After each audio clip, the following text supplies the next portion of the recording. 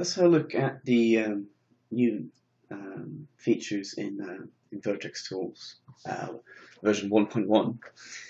Apart from bug fixes and general speed improvements, the main new feature is probably going to be the gizmo, the Manipulative Gizmo.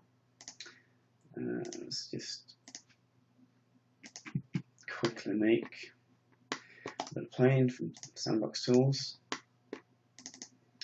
and we enter vertex mode, make some selections, soft selection, and as you can see, there's just a little gizmo here which allows you to quickly perform move and scale operations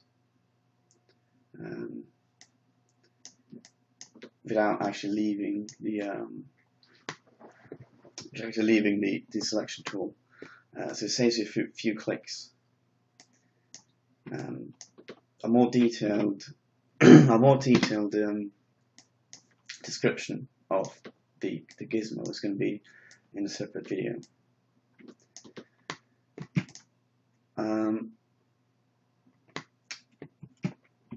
Another feature which is going to be quite useful is being able to lock any UV mapping you might have.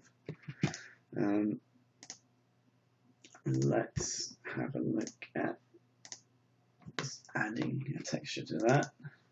Now I'm just going to use quad face tools to first map this texture to this surface, and well, we can see what happens normally in SketchUp when, for instance, we use smooth. All the texture just get distorted, and the continuity of the UV mapping is lost.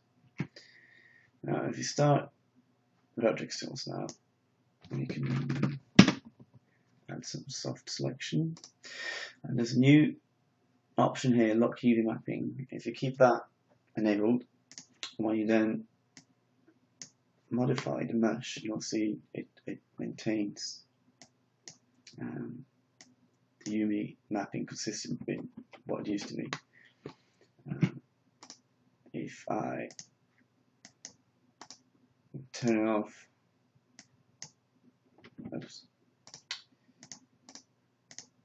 then you can see the same thing happens again. So this is on by default, and you probably want to use it the whole time.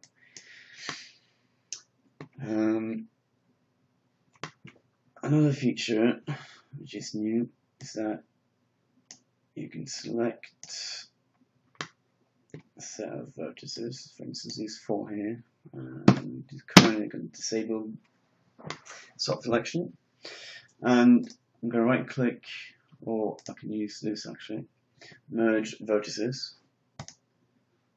and what happens there is that all the four vertices just got collapsed into a single point. Currently there's no way to control the destination of where that point is going to be. It picks it based on the average position of all the selected vertices. Now there's another feature. So look, I'm going to copy this. Now if I copy this 9,000 millimeters, that's going to automatically merge between themselves there, because they overlap exactly. If I move it 9,001, so it's nearly intersecting, but not quite. So you're going to have a vertex there and a vertex there. If I then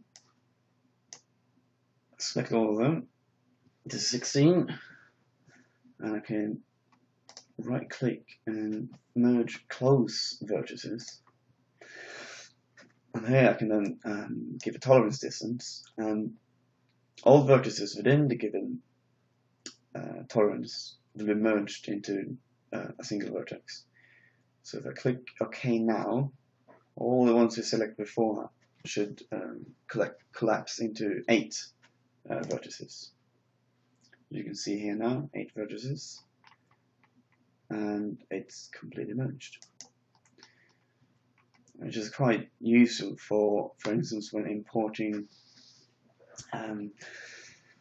CAD files, DVG drawings, where you often get sort of like really small inaccuracy problems, where things doesn't line up completely. Now, another new feature to this is if we have, just going to make a small little barrel, lots of vertices, of course, and as you know, ignore back faces will allow you to do a selection where the faces that faces away from the camera isn't selected. However, this doesn't mean that this is not the same as only visible vertices. For instance, if I do this, and I have these faces here and these faces here, they're all facing the camera. So even though you can't see the faces of the barrel in the back, I do a selection here, it also selects the ones in the back. This is because it's really slow to select just the ones that are visible. So in version 1.1, you could right click and choose select only visible. This is just a one-time operation, and it filters out all the vertices that is not visible. You see all the selections on the back barrel here disappeared, which is quite handy sometimes, and you might even want to pick a keyboard shortcut for that.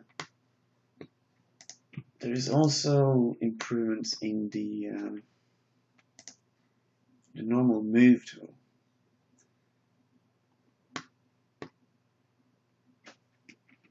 If I activate move now, I could, because I didn't have anything selected in beforehand, I can now do what you can normally do with the native move tool and just hover the cursor over a vertex, pick it up and click it, and that makes for some easy modifications.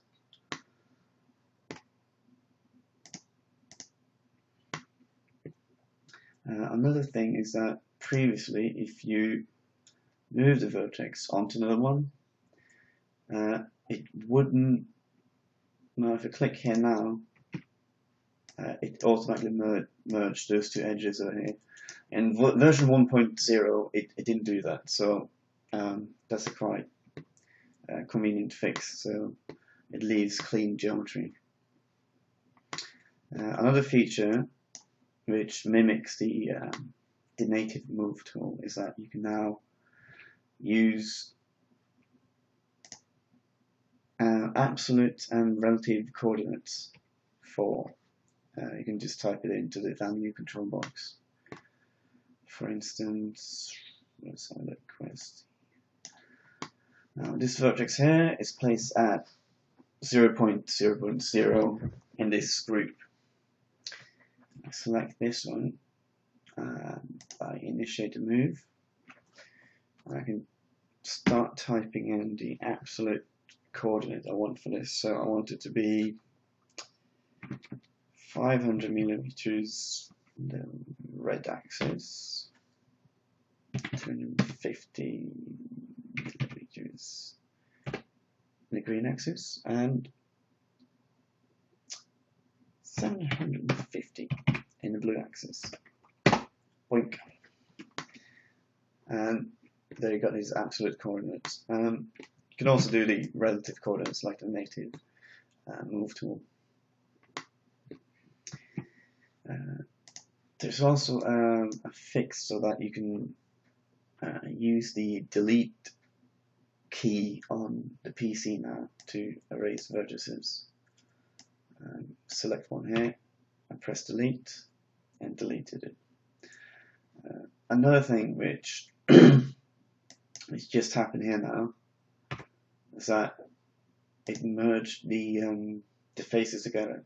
Previously, if you deleted in version 1.0, if you deleted a vertex, it would delete the connected edges to it. But in 1.1, if the connected edges are collinear, it will actually preserve the edge. It will merge the collinear edges into just one. So